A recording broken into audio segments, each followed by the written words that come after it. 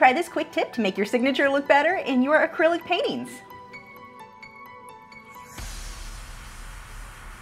You may be tempted to try a paint pen to sign your name because your signature just never comes out right. The problem is when you use a paint pen or a paint marker, it's pretty obvious. Instead, try this. You've spent weeks perfecting your latest masterpiece. We don't want to mess this thing up now with the signature. So if you've ever tried to sign your name with paint, you know it doesn't really come out quite how you want it to. So, oh, I'm going to mess up my masterpiece by showing you. But if you try to move the brush like you would pen, see how it skips as I do these loops? It skips. It doesn't work like a pen. That's just, well, actually that is up to par with the rest of my artwork. So maybe that one's appropriate. But let me show you how to make your signature really look like your signature. First thing we're going to do is get a white charcoal pencil. This one is General's. It's amazing. I use it for everything. You want to make sure that your canvas is completely dry before you move on to the next step.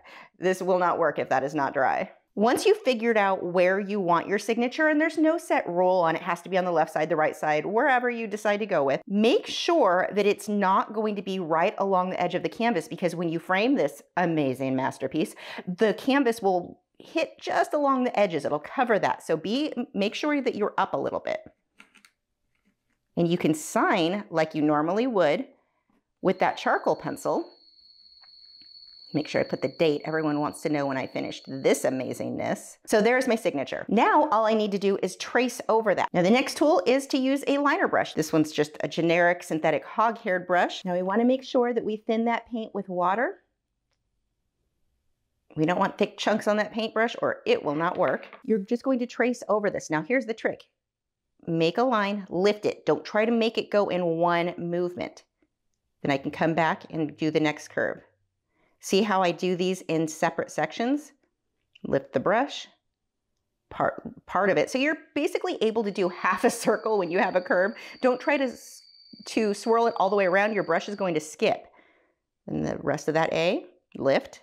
Then we've got the C, lift. Don't just come up and try to push that brush up to get the H. That won't work. Well, I don't know why you would be signing your name the same as mine, but you get the idea.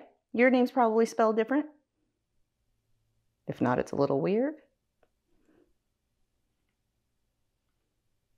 Now I've traced over that and it looks exactly like my signature should. Same thing as I come down here. See how half the circle, lift it, do the other half the circle. One brush stroke, the next.